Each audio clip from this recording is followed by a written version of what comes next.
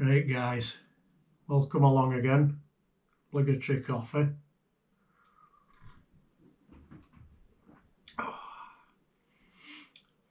Right, today I'm gonna show you a little rig that I use, and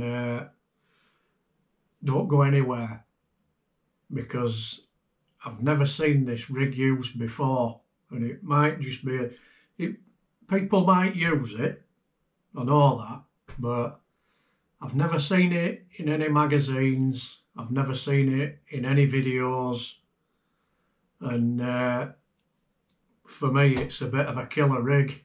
So stay tuned, stay with it, and I'm going to show you how I make it up. It's like a subfloat rig, and what it does is it sort of turns your dead bait into a bit of a live bait, gets it swimming.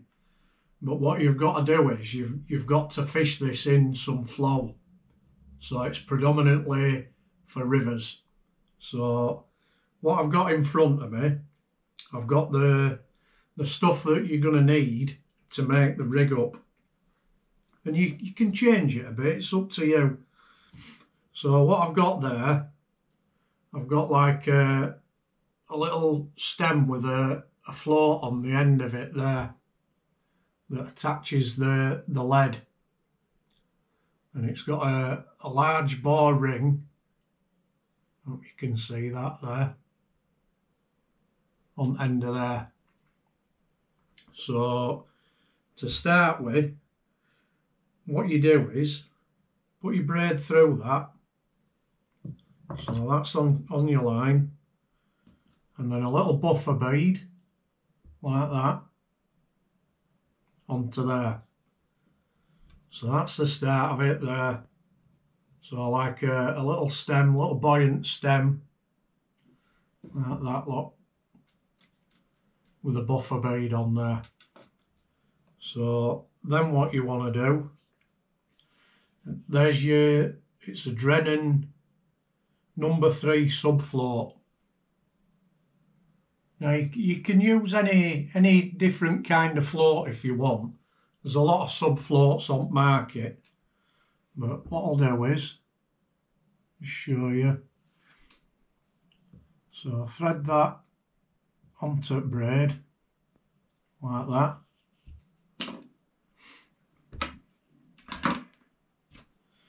So then you're left with that like that. So that's obviously going to lift up off at bottom if there's any weed or debris or anything like that, and then you subfloat. And what I normally do is I like to fish the subfloat nose heavy to bait, and that it'll all take shape once I get into rig. So then another buffer bead there. So slide that onto your braid and get it on.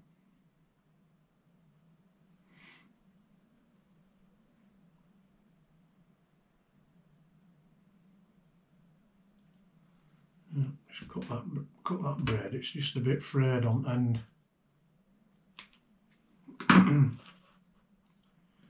So it can be a little bit fiddly, but once it's set up, you've got it there to use.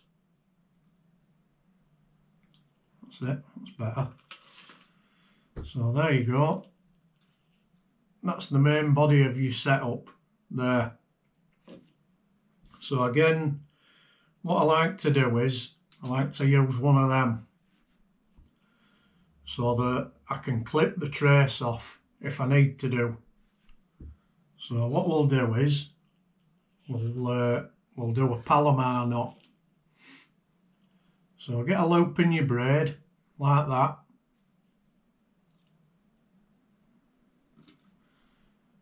Put that onto your swivel. So your swivel's on there, on the loop of braid, and then all you do is just make a loop like that, and then pass that loop through there. Don't pull it tight just yet. and then open up that loop, and then you pass your quick link and you swivel through that loop, and then tease it down like that, and then you're left with that. That's normally how I'd attach that quick link, like that, to your tray, to your braid. And it's never slipped on me on that. Never ever slipped on me. A lot of people will tell you about it. Look it up, Palomar knot. And then we'll just cut the excess off. Like that. And then we'll push that buffer bead down. And that just covers up your swivel. Like that. So that's basically your rig there. Like that. And what that does is, so you cast out, and it's like that. Put the trace on, or clip the trace on as well.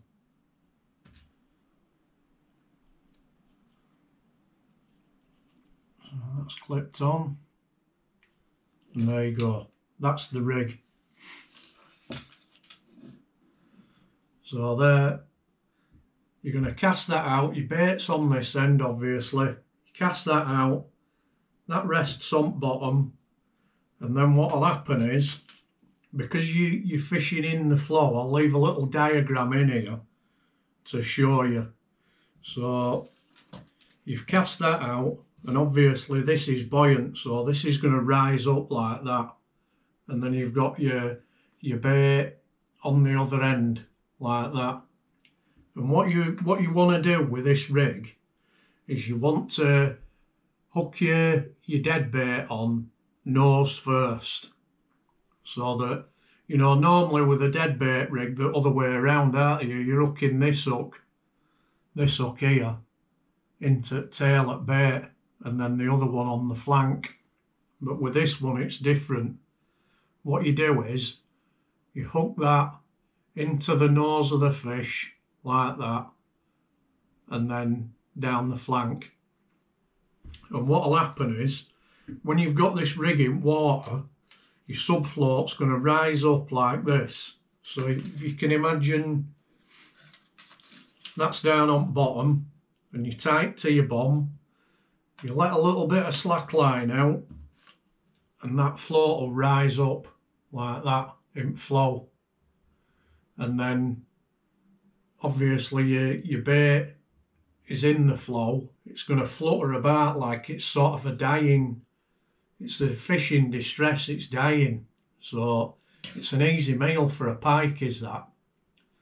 And I've had a few fish on it over years, but I've never seen it in any magazines at all. Never seen it in any videos. I've seen other subfloat rigs, but not this one. But I mean, correct me if I'm wrong, you know, but I haven't seen it before. And the beauty of this rig as well is sort of your bait's fluttering away in flow with that float behind it. And what you can do is, every now and again, your rod's on alarm, where you use a drop arm indicator with this. And what normally happens is, you know, you can, if you haven't had a take in a while, what you can do is you can let a bit of line out and it'll bring it up in water like that. And then you can twitch it and it'll dive like that, and then come back up in flow and swim again like that. Like it's sort of, you know, it'll keel on its side sometimes. It depends on how flow catches it, and it's sort of mimicking a dying fish. And we all know the pike, it's an easy meal. It sees it as an easy meal. It's there, it's struggling in flow. Bang, it'll hit it. And what, 9 times out of 10, what you'll get with this rig is you'll get your drop arm indicator will just creep up and then clip off. Because what they'll do is they'll probably come up from behind it or underneath it, grab it, and then they turn away like that. And then what happens is obviously it pulls through your stem, and then it'll take line, and then clip will come out on your rod, and then you've got to take. So I've never seen it before, so it's interesting, and I want to, you know, I've been fishing with it for years, and I've caught numerous, you know, decent sized pike on it as well. So, and it's quite an easy rig to fish as well. And the other good thing about this as well is, I don't know about your rivers, but my local river's got a lot of crayfish in it. So there's no way you can fish a static deadbait on bottom. You just can't. It gets annihilated by crayfish. And then you've left your bait in for 10 minutes, and I've had it before in previous videos, you get a little indication on float and you think, oh, is that a cagey fish? And you pick the rod up and it's still doing it, and you're like, I've got to strike, I can't leave it, because it could be a fish that's just, you know, eating bait on the spot. So you wind down and you try and hit it and there's nothing there. And there was one time on one of my previous videos, I reeled in a blooming crayfish hanging onto the bait. So I had to try and devise a way of fishing, because I know these areas hold pike, but there's also loads of crayfish. So I'm thinking, how can I get round it? I've got to get my bait up off at bottom, but I've tried like free roving baits and what have you, and they don't work anywhere near as good as this. So yeah, it's a method that works. It works for me, so go and give it a try. That's it. That's basically it. That's the rig in its entirety. So you subfloat there, cast out, subfloat comes up like that. The reason why I said nose first to bait is because that'll lift up first, so it's lifting bait as well. And then once your bait gets swimming in flow, then you can have a little play around with it. You can, you know, leave it for a little bit and then give it a bit of a twitch. So it's like going like this and then let it come back up again, you know, like this. I mean, what you can do on your river is you can let your bait come right up to the surface and see what it's doing. That's how I first got to grips with using it. I cast into flow, and then, you know, it rods up high like that with drop arm indicator, bail arm open, and I let the bait come right up to the surface, so the float were pretty much on the surface, and I could see my bait was swimming like that, and I thought, oh, hey, up a minute, that looks pretty good.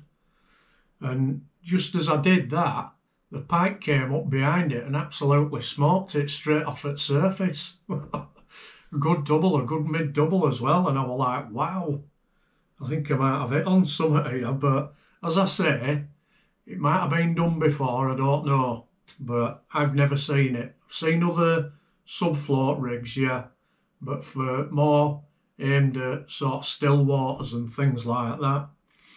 So the other good thing about it as well, if there's a pike coming behind the bait, the float is in the flow like that, and the flow's hitting the float and creating disturbance behind, and that's going right through past the bait and into the fish's face, and you know they pick up on the vibration, don't they? So, but it's quite a versatile rig. You can fish it in any river, you know, with sort of decent bit of flow to it. So get out there and give it a try. Like I say, there's other sub floats on market. You don't have to get that one. You know, there's other ones that you can get as well. And to be honest, you don't really need that stem. But I just like that stem there in case there's any debris on bottom. I don't want anything getting in where my braid, so that, you know, it's not getting sort of caught up on any detritus on bottom or anything like that. And it's clear running straight through that little stem, that ledger stem there. So that's basically it. That's the rig, subfloat rig. And if it's never been done before, let me know in comments if it's been done before. But I'm pretty sure it hasn't. There might be something similar, but it might be a different way that I've adapted it to my kind of fishing. But they named a rigging carp fishing KD rig, didn't they? So if this hadn't been done before, I think I'll name it the SD rig. Fame at last. So yeah, hopefully give it a try. Just give it a try instead of straight ledgering. You know, it's your bait's moving. It's not just static on bottom, it's moving. And I think sometimes that can be, you know, a lot more attractive to an hungry pike. It's seeing a dying, you know, fish in distress, and as it's kicking round like that, it's giving off all them vibrations towards the fish, and fish is picking up on it. Whereas a dead bait, it's just laid there on bottom, innit? They still work, obviously. But yeah, the SD rig. So, bit of rig talk this week. So I think you've got to do it as well, you know, because, you know, fishing out on river, catching pike, yeah, we've been doing all right. We've been doing quite well. We've had a few pike, and yeah, it's all good. But people want to know how are you fishing, what you're doing, and try and describe, you know, how you do it and what you do. And I think some of these like rig talks can be quite good. You know, people want to see it. So, like I say, there it is. Simple rig, easy to fish with, easy to cast, gets your bait up, gets it fluttering, in fish's face, can't resist it. Put a little bit of oil into bait as well, get it scent going down, so it'll bring fish up the scent trail. Give it a try. Let me know in comments as well if you do give it a try, or if you have in past, I don't know. Let us know in comments how you're getting on with it. So, yeah, the SD rig, it's out there if it isn't already. So, thanks for watching again. I hope you enjoyed that. Let me know if you've never seen it before, because I've never. So, and give us a subscribe while you're at it if you're not already. I just want to take this moment to thank all the subscribers. The channel's growing really, really well at the minute. And we get some really, really good comments on, you know, what people are doing and how they're fishing and what they're catching. And I think in not too distant future, we're going to open up the community tab as well. So what you can do is, you can send in your pictures to us and we can put them all up on the channel so you can see them. And I'd like to get a good discussion going with all you pikers out there about how you're getting on and what rigs you're using and what's your favourite bait, or, you know, what lures are you catching them on. You know, my godfather, I love them, but I'll fish with other stuff. So yeah, thanks to everybody for joining in on this channel. It's absolutely brilliant. So I'll wrap this up then. So I'm going to get out at weekend. Hopefully my back's a little bit stiff, but I'm hoping to get out at weekend, and I might even give this rig a try, do a little video on it, show you how I do it, and fingers crossed get a few fish on bank with it, and then show you that, you know, if you've not used it before, it works. It does work. It's quite a deadly rig. So till next time then, tight lines.